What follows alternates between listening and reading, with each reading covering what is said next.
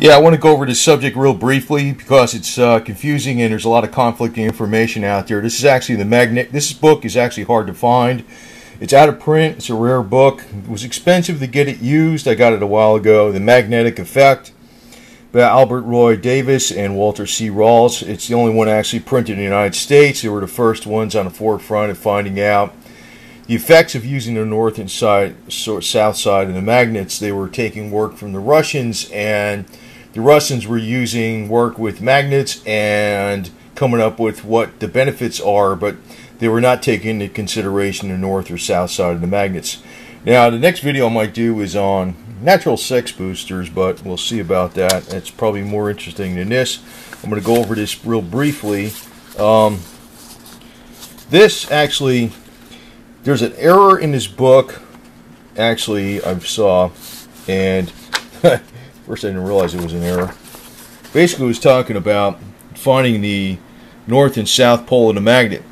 Now, the confusing part about the finding the north and south pole of the magnet is actually the north pole is magnetized south.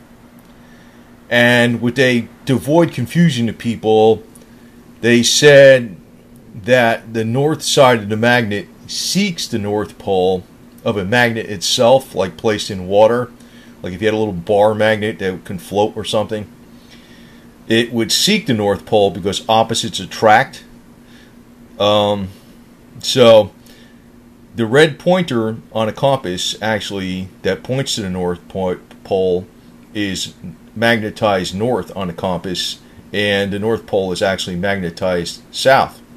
They got this backwards on here. They actually state that if you string a magnet up on a string, the south pole of the magnet will point to the north pole. Wrong. But you're supposed to trust everything else in this book? I don't know. But I could say there's other ones around here that agree with, well, they goofed up that explanation. They should have had it the other way around. Could have happened when they put it in print. But what they talk about with the south pole is positive electrons. So that's their positive, right? North pole is negative, okay? Negative electrons. And normally you want to use the north pole pretty much for 98% of the stuff that you use it for, because the south pole will cause indiscriminate growth. That's the problem with it. Now, the other thing is, they found, like the Russians, they were using it on water, and they weren't using it with any regard to north or south. And this is Rawls and Davis, whatever his name is, Davis and Rawls, I guess it is. Davis and Rawls, they actually wanted to find out which the better side to use for water, so they found out the negative side is the better side. That is also per Holder Clark. And they also mention in here, like for instance, you give an example, if you have a sore throat.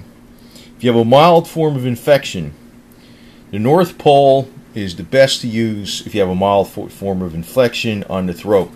If you have a weak throat where no cold or infection is present at all, then you can use the south pole. But 98% of the time you want to actually use the north pole. It's like, say for instance, you had a cut on your finger and there was no infection present at all, then you might want to use the south pole because it creates faster growth. But the problem is with using the south pole, if there's any infection present, it creates indiscriminate growth, including of microbes and pathogens, viri, and all this other garbage. So when you're using your spooky tube, pretty much, you know, the north pole facing down is the right way. And when you're using the compass needle that is the north needle on the compass is magnetized north, and it seeks the north pole because the north pole itself is actually magnetized south. So the north pointer on a compass will seek the south magnet, and the south pointer on the magnet will seek the north side of the magnet. They had it just the opposite in his book, actually. So now the other thing is, if you're using it on water, and you say, for instance, you had When these magnetic pulsars, you want to use the north side. That's per Hulda Clark. Now this is a Dr. Clark magnetic pulsar. It's not per Hulda Clark. I think it's just a brand name. But she always said use the north pulsar when you're magnetizing water. Okay. And I put a piece of black tape over this side on the south side, so I can actually feel if that's the side I don't want to use. Okay. Pretty much in every case. So there's a lot of confusion about this deal because even this book it's got a screw up on it. I didn't realize it. I'm surprised. But you know, I hate that when you have one error because then you don't trust everything else. But I think that was a misprint in here. So anyway, use the north side of the magnet. The way the north side of the magnet is determined is that if you string a magnet up, the north side of the magnet will face the North Pole because the North Pole is actually magnetized south. Okay? If you're using a compass, the pointer on the compass is magnetized north, so it actually points to the south side of another magnet. Okay? Because opposites attract. Alright? But they're telling you in this book with all their work to use the negative side or the north side, and the negative side is the north side and the positive side is the south side. You want to use the negative side, the north side, for pretty much everything, basically 98% of your applications. So you know, that's what I'm doing. Okay, over and out. So you know, I mean, there's exceptions to the rule, like I said, where there's no infection present. Then you might want to use the south side for indiscriminate growth of everything.